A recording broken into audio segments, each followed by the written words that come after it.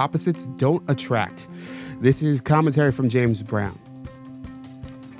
It seems like every day I hear or see or read something that contradicts some long-held belief banged in my head by society.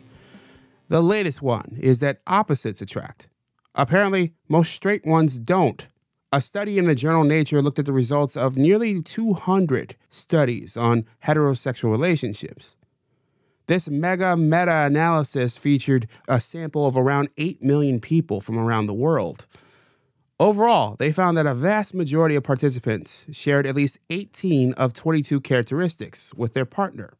These traits range from political and religious views, education and IQ levels, opinions about drug and alcohol views.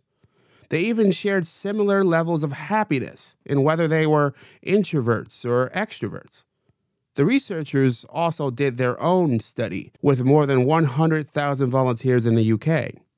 The participants shared a whopping 89% of these traits with their partners.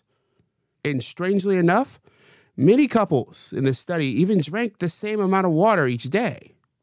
I'm left to ask, what came first, the chicken or the egg? Do we simply want someone like us? Or as I tend to believe, are we the sum of our relationships? The longer two people are in a vice grip together, the more they compromise.